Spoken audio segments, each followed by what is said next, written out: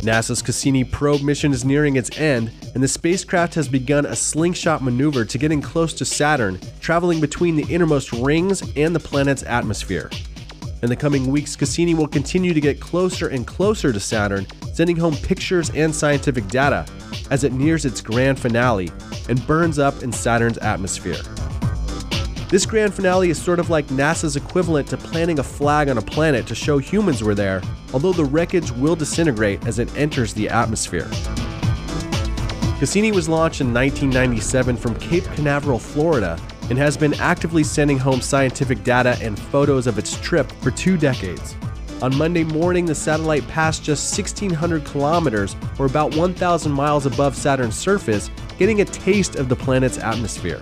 As it passes, Cassini is scanning the surface and sending these images back to Earth.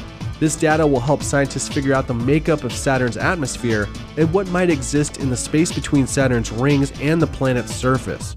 They might also figure out exactly how long a Saturnian day is relative to an Earth day.